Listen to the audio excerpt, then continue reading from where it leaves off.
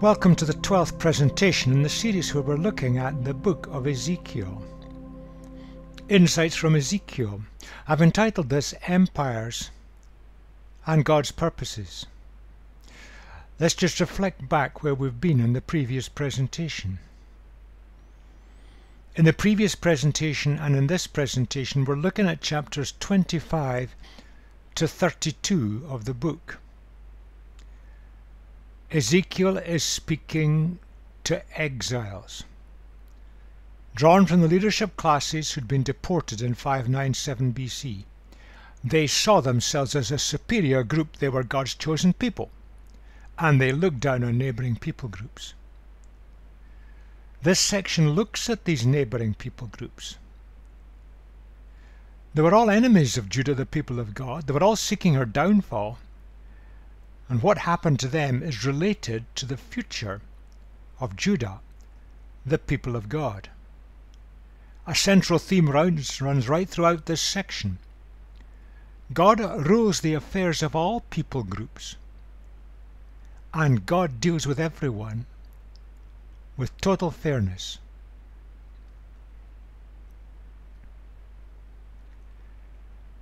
Many of these people groups were attacking the people of God and had attacked the people of God over the centuries. They will face the consequences for their actions in due time. It's a fact of history that these people groups were absorbed, conquered, or replaced. The people of God went on intact. They survived as an entity.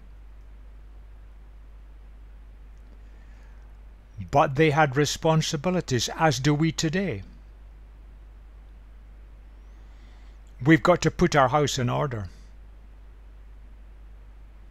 The people of Judah had suffered horrendously because they'd thumbed their nose at God, pushed him to the sidelines, and decided to run things their own way for their own selfish benefit.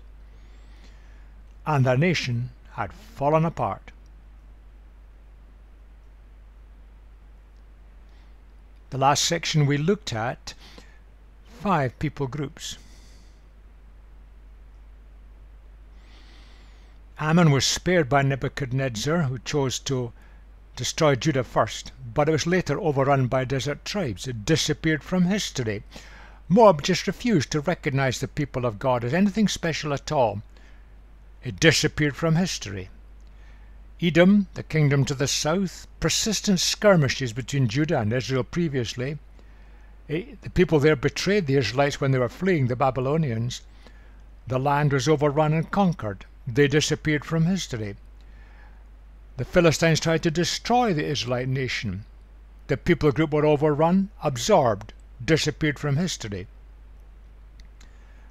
Tyre and the area around it was the trading centre for the Phoenician peoples, controlling the whole of the end of the Mediterranean Sea. Wealthy, arrogant, self-sufficient, Nebuchadnezzar waged a 13-year campaign against them. Weakened them, destroyed them, brought them to submission. Finally, Alexander the Great wiped them out. They disappeared from history.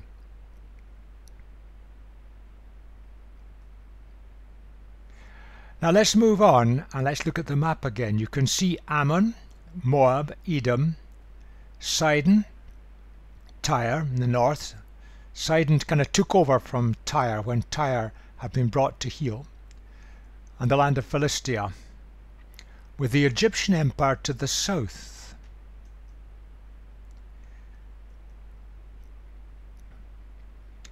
Now we're going to look at the end of chapter 28. And it's right in the middle of this section. But it makes sense of the whole section. After that, we're going to turn to the Egyptian Empire and then look at empires in general.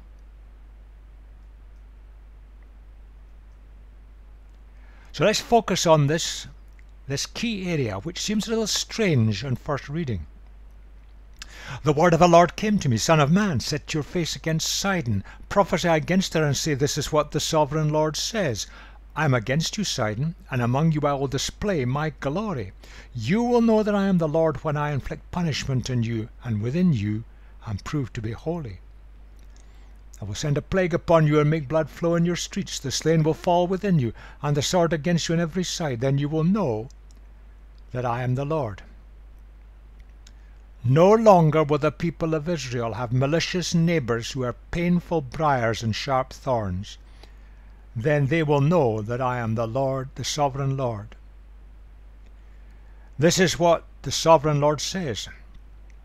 When I gather the people of Israel from the nations where they've been scattered, I'll be proved holy through them in the sight of the nations. Proved holy through them in the sight of the people groups. Then they will live in their own land which I gave to my servant Jacob. They will live there in safety and will build houses and plant vineyards. They will live in safety when I inflict punishment on all their neighbours who malign them. Then they will know that I am the Lord their God. Fading out a little bit. People have asked the question, why Sidon? There's no accusation against them. Sidon kind of took over when Tyre and the leader was forced to kind of submit to Babylon. Nebuchadnezzar never took the island state of Tyre, but they had to cooperate and they paid tribute to Nebuchadnezzar and the Babylonian Empire. Sidon kind of took over, continued on the same kind of rebellious attitude. But you see, there's a goal running behind this. God wants to display his glory for all to see, and he wants to display his holiness for all to see, and these are essentially the same. And within you am proved to be holy. That's what he's saying. Now he does that through his people, in this case the people of Judah. When his people live in obedience, they will enjoy security. Their lifestyle will reflect something of the quality that God wishes, that brings life to its full and its best. God's glory is seen in his people. God's holiness is seen in his people and is shown to the people groups round about. It involves two things. We don't like that word. We do like that one. The trouble is that the word punishment has multiple meanings in English, and indeed there are multiple words in the original languages of the Bible. So be very careful. Whenever you see the word punishment, just watch. What is the original author really meaning? What is the original word actually conveying? Carry this idea in mind. It's helpful. Punishment very often in the Bible is related to God putting things right. When we do not display his glory for all to see, when we do not display his holiness, God comes to put things right in us. He's seeking our obedience, our response. He is seeking to rescue us. And in a sense, punishment and rescue are related to each other. There are deep, deep thoughts in God's purposes through his people.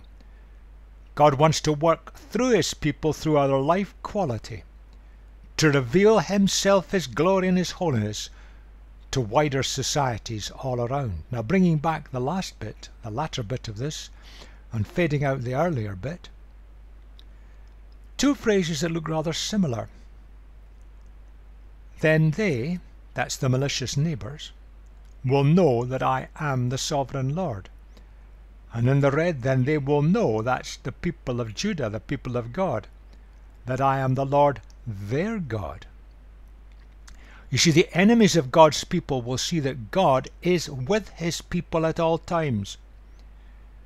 The people of Judah did survive through as an entity. The other people groups faded out and disappeared from history. But God's people will understand at a much deeper level that God is their God and is with them at all times. The little word the. Other people groups, yes, see God, but God at a distance. God's people see God as their God. God is with them. And God wants to demonstrate His life quality and His holiness through us to bless the other people groups and draw Him to God. That's God's purposes then and now. It has never changed. Watch that word punishment again. The word there carries the idea of like a decision of a judge. These people groups had caused so much problem, God had decided to do something about it. This section is the key. And we summarize it that way. God is only seen, God wants to be seen in the lives of His people, in this case the people of Judah, today the followers of Jesus. But He's only going to be seen in us when we're following His directions, when we're living His life quality. We enjoy the security He brings us, in modern terms, through the finished work of Jesus, His life, death and resurrection. But the fulfillment of that is in our life quality, or we need to ask searching questions. What do other people see in God's people, the followers of Jesus, today in the West? God is sovereign, but God only intervenes in human history in line with that purpose. He wants Himself to be shown in the lives of His people. And that can only happen when we live lives following the Maker's instructions, when we enjoy His security, when our lives show the quality living that reflects the perfect quality living of Jesus. Challenges for us today. Now we're going now to move on to Egypt and use Egypt as a kind of example of empires and what happens to them. There's a whole series of prophetic insights given here. Pharaoh describes as a crocodile of the Nile, hardly complimentary. Egypt described as Nebuchadnezzar's consolation prize. It's God that's doing it. The strength in the arms of Pharaoh. If you have no arms, you can't wield weapons. The line of pharaohs was doomed, as indeed it was. The pharaonic monster was going to go. And then a picture here, descent into Sheol. We'll look at that word in a moment or two. Now, not all, but many of the sections are dated precisely, but the dates are not in order. Now, this suggests that a whole series, maybe 7 prophetic insights given over a period of time, have been brought together in illogical rather than chronological order. They're telling a story. And in general, they're saying the same thing at different points in history. A kind of sequence of ideas. Let's just look at the place of Egypt in the context of the people of God. There was slavery in Egypt and they were released. If we look at Egyptian records, and they kept good records, like some of the people groups round about, campaigns against Israel. By the 10th century, Solomon married an Egyptian princess amongst numerous other wives, going against God's commands. 5 years after his death, Pharaoh Shishak invaded Judah, and he stole some of the temple artifacts. Big change in Egypt, were taken over by an Ethiopian dynasty, and they took on a policy of resisting Assyria. And Isaiah spoke at that time against any alliance with Egypt. In the end, Assyria just overran Egypt. But they regained their independence. But Necho II, Pharaoh, decided to support Assyria against the Babylonians. Changed sides. King Josiah of Judah, a good king, foolishly decided to resist Egypt, and he lost his life in battle, and it was a tragedy for the people of Judah, for he was a good king. Pharaoh Necho put a puppet king on the throne, Jehoiakim. Various battles, but the Egyptian army was destroyed by the Babylonians. They retreated back to their land, but they continually tried to influence King Zedekiah, a weak, vacillating king of Judah, encouraging resistance to Nebuchadnezzar, and that was the downfall in the end of Zedekiah. The Babylonians come and wipe out Pharaoh Hophra's army, and the Babylonians overrun Egypt. And after the Babylonian era, Egypt as an empire just fades into obscurity. It's no longer a world power and never has been since. That's just an overview of what happened in history. In the 10th year, in the 10th month, on the 12th day, the word of the Lord came to me. Son of man, set your face against Pharaoh, king of Egypt, and prophesy against him and against all Egypt. Speak to him and say, this is what the sovereign Lord says. Now that's dated as 7th January 587 BC. About the time Jerusalem was going to be besieged. Pharaoh Hophra has been referred to here. Opportunistic, ambitious, but he was encouraging the rebellion against Nebuchadnezzar, which eventually led to Nebuchadnezzar destroying Judah. I'm against you, Pharaoh king of Egypt, you great monster lying among your streams. You say the Nile belongs to me. I made it for myself. But I will put hooks in your jaws and make the fish of your streams stick to your scales. I will pull you out from among your streams with all the fish sticking to your scales. He's pictured here as a crocodile who'll be caught. The Egyptian people, the fish, will come with him. They're left stranded in the desert. Vivid poetic picture. I will leave you in the desert, you and all the fish of your streams. You will fall in the open field and not be gathered or picked up. I will give you as food to the beasts of the earth and the birds of the sky. Then all who live in Egypt will know that I am the Lord. Empire was overrun. You've been a staff of reed for the people of Israel. When they grasped you with their hands, you splintered and you tore open their shoulders. When they leaned on you, you broke and their backs were wrenched. Totally lacking dependability. Therefore this is what the sovereign Lord says, I'll bring a sword against you and kill both man and beast. Egypt will become a desolate wasteland. Then they will know that I am the Lord. And campaigns by the Babylon Empire against Egypt did immense damage. That was the tragedy. The prophets declared the mind of God, and the leadership refused to listen. Because you said the Nile is mine, I made it. Therefore I am against you and against your streams. I'll make the land of Egypt a ruin and a desolate waste from Migdol to Aswan, as far as the borders of Cush. The foot of neither man nor beast will pass through it. No one will live there for 40 years. That's a generation. I will make the land of Egypt desolate among devastated lands, and her citizens will lie desolate for 40 years among ruined cities. And I will disperse the Egyptians among the nations and scatter them throughout the countries. It often seen itself as powerful, as going back to the old days of empire. In the end of the day, it will be overrun, and it was overrun. And the nation as an empire was destroyed, and the devastation lasted a generation in the land. Yet this is what the sovereign Lord says, at the end of 40 years, at the end of that generation, I will gather Egyptians from the nations where they were scattered. I'll bring them back from captivity and return them to Upper Egypt, the land of their ancestry.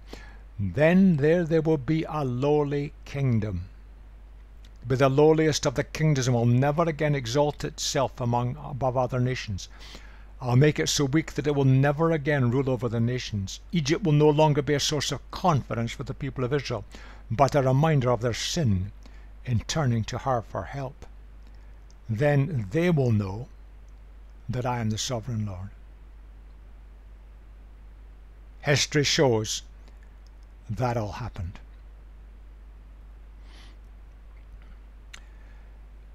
It would restart after a generation. It would resume its nationhood, but it would never again be a great power or an empire.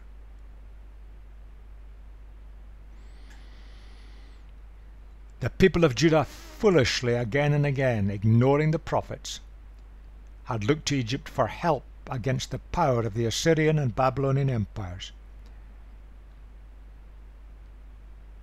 It didn't work. The people of Judah should have depended on God,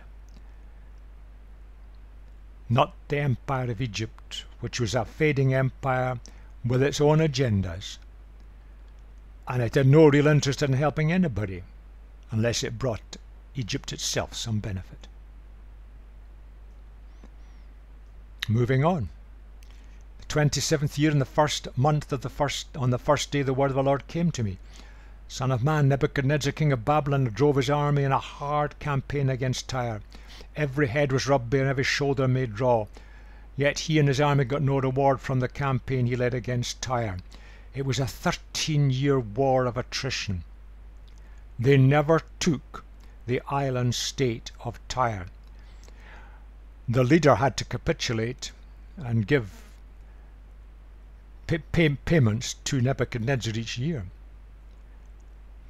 But the soldiers didn't get their rewards of the booty. Therefore this is what the sovereign Lord says: I'm going to give Egypt to Nebuchadnezzar king of Babylon. He will carry off its wealth. He will loot and plunder the land as pay for his army. I will give him Egypt as a reward for his efforts, because he and his army did it for me, declares the sovereign Lord. On that day I will make a horn grow for the Israelites, and I will open your mouth among them. Then they will know that I am the Lord. The people of God would start to come alive and waken up to what was happening and what God was saying. And Ezekiel himself would be able to speak openly and completely. That's dated much later. Now let's look at history and see how it fits together. We looked at chapter 26, which predicted the fall of Tyre. That's what happened.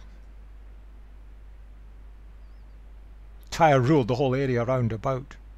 Nebuchadnezzar blitzed it. But the ruler of Tyre had to accept Babylonian authority. His wings were clipped totally. And it was destroyed later completely at the hands of Alexander the Great and disappeared from history. But after that tough campaign, Nebuchadnezzar's army enjoyed easier pickings when they took on Egypt.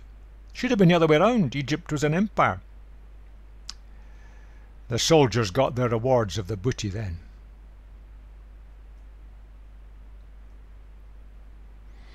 The word of the Lord came to me: Son of man, prophesy and say, this is what the sovereign Lord says.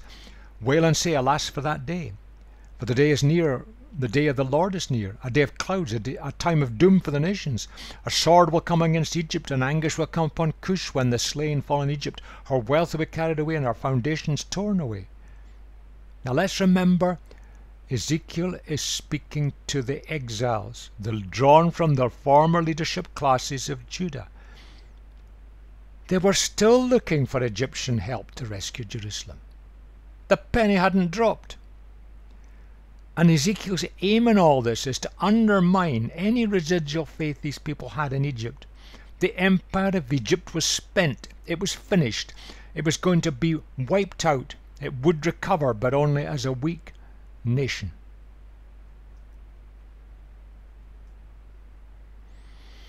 Watch that phrase, the day of the Lord. If you track it through the whole of the Bible, the phrase simply means a time when God intervenes in the affairs of humans. Egypt had resisted God, thumbed its nose at God, ignored God, pursued selfish agendas for generations and centuries. It was just a great power broker, seeking power for itself, and it exploited its own people and people it conquered for its own benefit and gain. God was going to intervene to bring that to an end. The empire was going simply to be destroyed. You'd be left with a small, weak nation.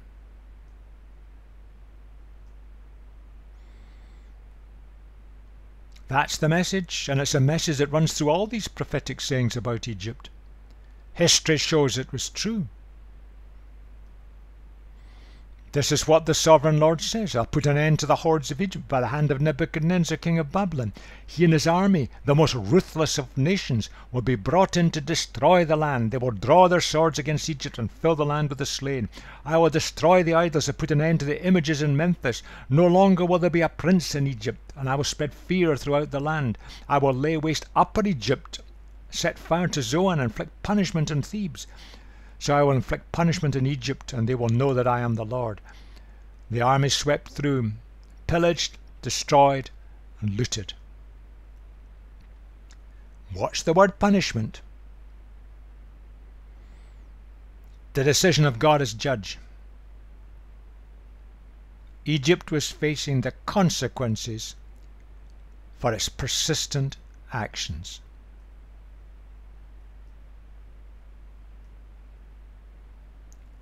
In the 11th year, in the first month of the 7th day, on the 7th day the word of the Lord came to me. Son of man, I have broken the arm of Pharaoh king of Egypt. It has not been bound up to be healed, or put in a splint so it may become strong enough to hold a sword. Therefore this is what the sovereign Lord says: I am against Pharaoh king of Egypt. I will break both his arms, the good arm as well as the broken one, and make the sword fall from his hands. Metaphor: if you've got broken arms, you can't wield weapons.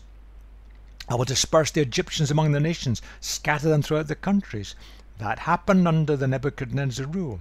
I will strengthen the arms of the king of Babylon and put my sword in his hand, but I will break the arms of Pharaoh, and he will groan before him like a mortally wounded man. I will strengthen the arms of the king of Babylon, but the arms of Pharaoh will fall limp. Then they will know that I am the Lord when I put my sword into the hand of the king of Babylon, and he brandishes it against Egypt. I will disperse the Egyptians among the nations and scatter them throughout the countries. Then they will know that I am the Lord. That's what happened. 587. Siege was underway in Jerusalem. That's what Jeremiah records, and that's probably the context. Nebuchadnezzar was besieging Jerusalem. Pharaoh's army marched out of Egypt, and when the Babylonians who were besieging Jerusalem heard the report about them, they withdrew from Jerusalem. Then the word of the Lord came to Jeremiah the prophet: This is what the Lord, the God of Israel, says: Tell the king of Judah, who sent you to inquire of me, Pharaoh's army which has marched out to support you will go back to its own land, to Egypt. Then the Babylonians will return and attack the city. They will capture it and burn it down. This is what the Lord says: Do not deceive yourselves, thinking the Babylonians will surely leave us. They will not. Even if you were to defeat the entire Babylonian army that is attacking you, and only wounded men were left in their tents, they would come out and burn the city down. Jeremiah was speaking in Jerusalem, saying, This reprieve is temporary. The Babylonians will be back. The city will fall. Ezekiel was saying to the exiles in the Babylon area, The Babylonians will defeat the Egyptians. The Egyptians will not rescue you. Don't look to the Egyptians for help.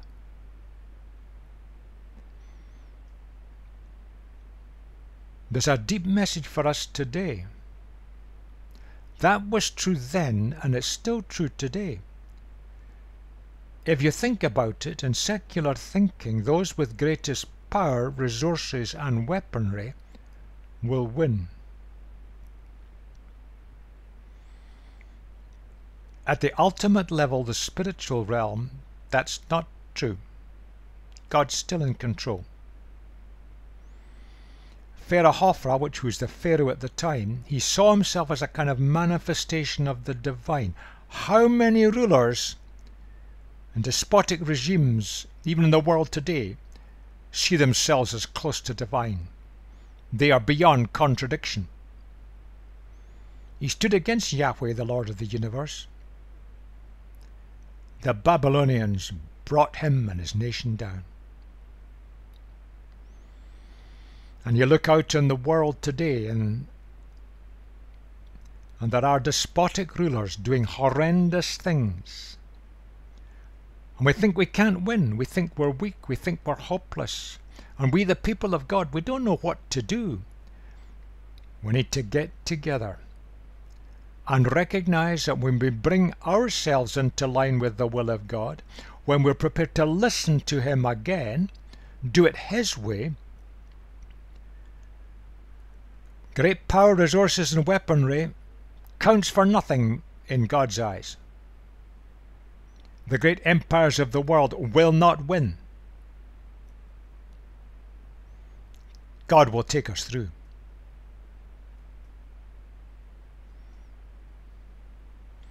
The 11th year, 3rd month of the 1st day, the word of the Lord came to me. Son of man, say to Pharaoh, king of Egypt, to his hordes, who can be compared with you in majesty? The cedars in the garden of God could not rival it, nor could the junipers equal its boughs, nor could the plane trees compare with its branches. No tree in the garden of God could match its beauty. I made it beautiful, with abundant branches, the envy of all the trees of Eden in the garden of God. A little bit later that year, Egypt thought it was wonderful. Remember again the word Eden. There's no capital letter in the original. Not a specific place, it's just a place of vast wealth and opulence. And the garden of God is just a metaphor for a utopian situation of prosperity and joy. The Egyptians thought they had it all. Wealth, power and armaments. That's what they depended on. Therefore this was Sovereign Lord says, because the great cedar towered over the thick foliage, and because it was proud of its height, I gave it into the hands of the ruler of the nations for him to deal with according to his wickedness. The arrogance of depending on these physical things, I cast it aside, and the most ruthless of foreign nations cut it down and left it. Egypt was going to be destroyed by the Babylonians. Which of the trees of Eden can be compared with you in splendour and majesty? Yet you too will be brought down with the trees of Eden to the earth below. You lie among the uncircumcised with those killed by the sword. This is Pharaoh and all his horrors, declares the Sovereign Lord.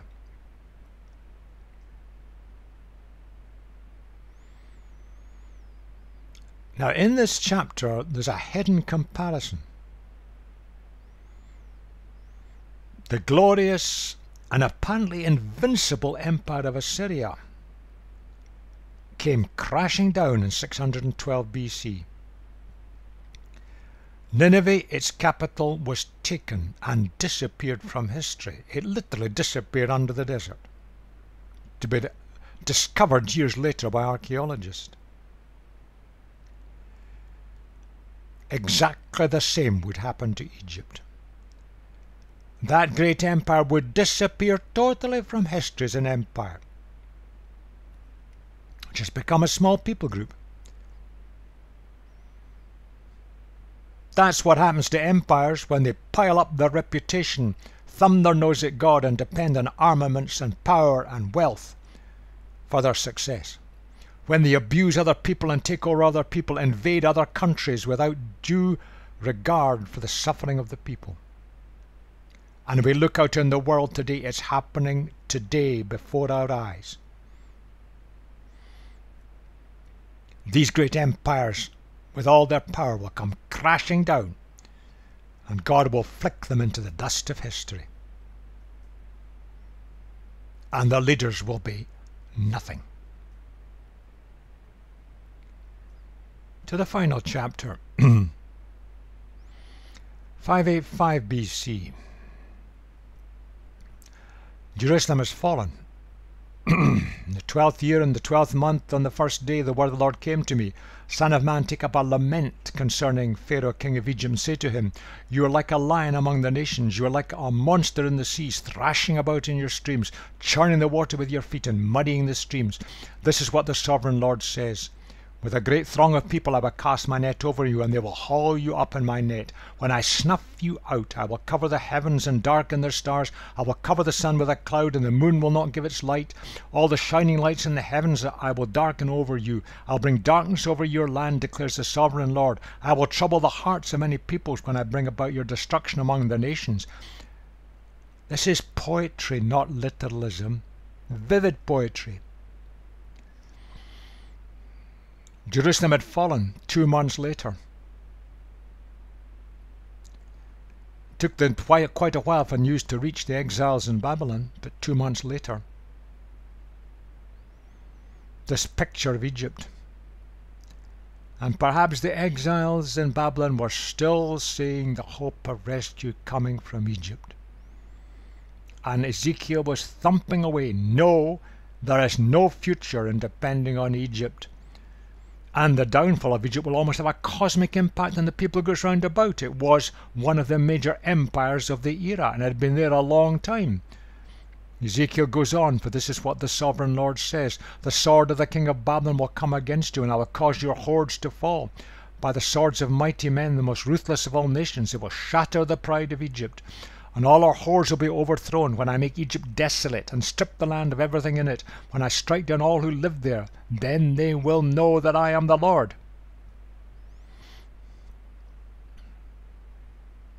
That's what happened to Egypt. And that's what happens to world empires. Look through the history books and you will see it. Assyria came with infinite power and skill. It went. Babylon came with its ruthlessness and its violence and its efficiency. It disappeared from history. Egypt, a power broker for centuries, millennia, disappeared from history as a world power. And you can go on down through the history of humanity to see the same thing happening again and again. When people set up empires and abuse others and other nations and other people groups with their power, their weapons and their violence, God eventually brings them down. They disappear from history. And into the last section. In the 12th year and the 15th day of the month, the word of the Lord came to me: Son of man, wail for the hordes of Egypt, and consign to the earth below both her and the daughters of mighty nations, along with those who go down to the pit. Say to them, are you more favoured than others? Go down and be laid among the uncircumcised. They will fall among those killed by the sword. Assyria is there with her whole army. She is surrounded by the graves of all her slain. All have fallen by the sword. Their graves are in the depths of the pit, and her army lies around her grave. All who spread terror in the land of the living are slain, fallen by the sword. Elam is there, another northern nation. Meshach and Tubal are there, another northern nation.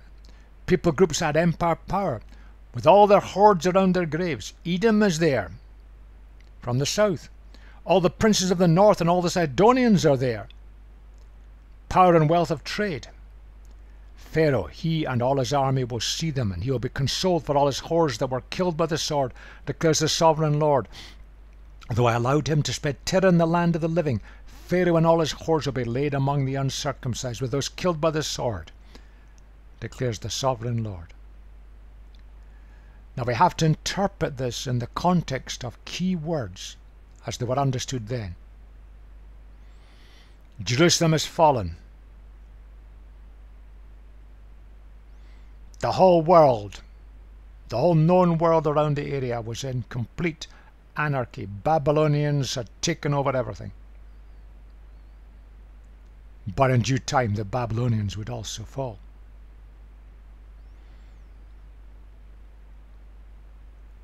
That's a picture of how Assyria behaved.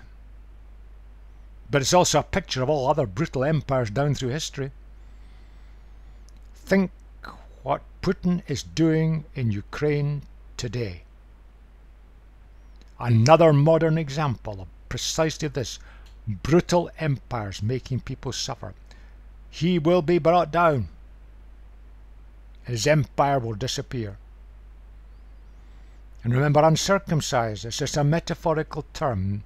Circumcision was practiced amongst many people groups at that time. When they get beyond the grave, they're going to be outside the community of God, whoever their God may be. Rejected. It often meant that. You couldn't get into the family grave. And in the netherworld, life after death as they saw it, you don't get a good position. Let's just pursue that a little bit further. Talked about key words, words that relate to death. I've put them up, transliterated. Occurs twice in this passage, but it's very common in the Old Testament. The word actually means a shadowy place of the dead. Now, tragically, sadly, it's mistranslated in the older translations as hell.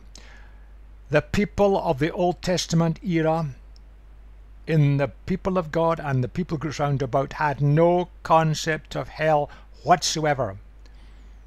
They didn't even have a word for it, as we understand the word today. Sheol does not mean hell. It means a shadowy place of the dead. Very commonly in this passage there's a word translated pit. Now that could be a literal hole in the ground, but in the passage here, as it often is, it's a metaphorical word describing death.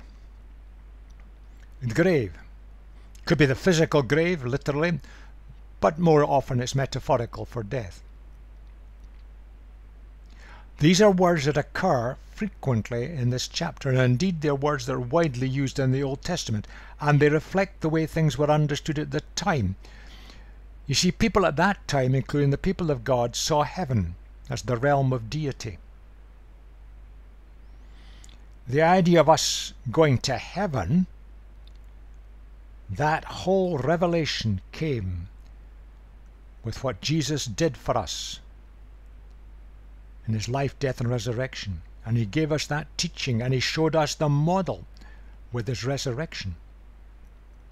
But they didn't have it at that time. Earth was just a place for the ordinary people living. But Sheol was a shadowy place of the dead, the realm of the dead. And this is how they saw it.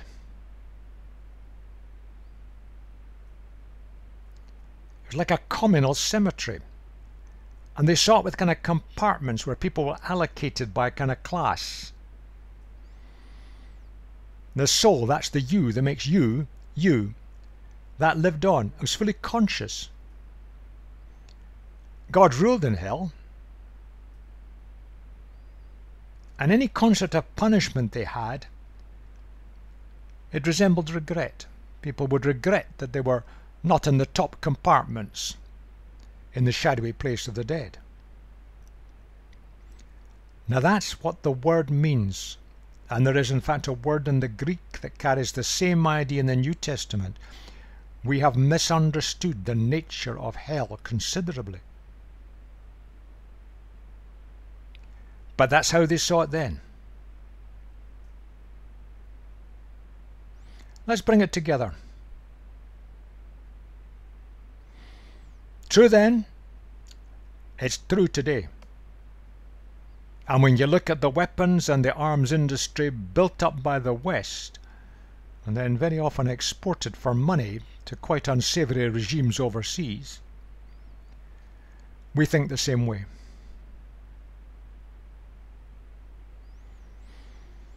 Live for power, brute force, forcing people around, exploiting others, treating others badly, such empires will be brought down. In the end of the day, we all go to death. Comes equally to all, and with certainty. Nobody can avoid it. We take nothing away with us. Our power, our possessions, our reputations, our status, they're all lost when we move out of this life and pass through death. Counts for nothing. But God stands against those who brutalize others for their own aggrandizement. The empires of the past, Egypt, Assyria, Babylon, and so on, that's the way they went. The empires of today, brutalizing others for their own aggrandizement, the suffering of people groups in China, the suffering of God's people in North Korea, brutalized by dictatorial leaders, the suffering of people in Eastern Europe under the hand of communism of the past. It came down. In a kind of way it's resurrected under Putin. But it will come down. The suffering of people in Western Europe under Hitler. It came down.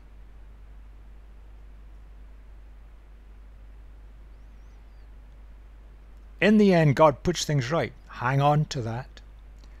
There are times when we almost feel like despairing looking out on the world. In the end, God puts things right. We have to seek His ways, seek His will, listen to Him. We've got to put our house in order as God's people, yes. But hang on to that great truth that this section has shown to us. God comes to put things right.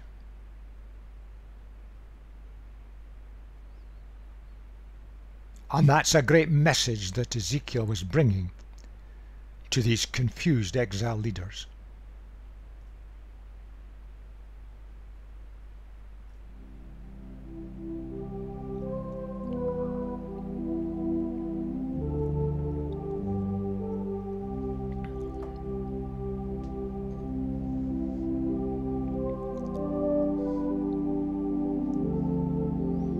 And after that hard stretch, I'm going to move on next presentation and look back at Ezekiel and what God was saying to him as a person, as his role changed with the fall of Jerusalem.